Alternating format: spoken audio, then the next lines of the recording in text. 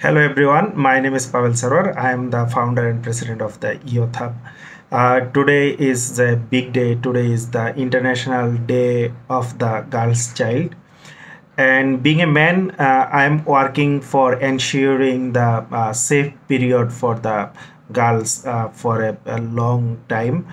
And my aim that one day my country, my community will be free from the period property, so together we can actually change this scenario, because I think one day I will be a father of a daughter, so I have to create this society for accessible for her.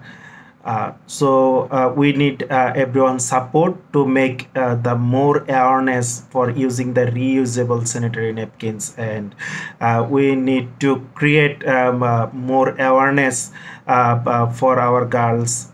And I'm also working in the tech field, so we are also trying to ensure uh, uh, uh, every girls can get the proper education, proper quality education.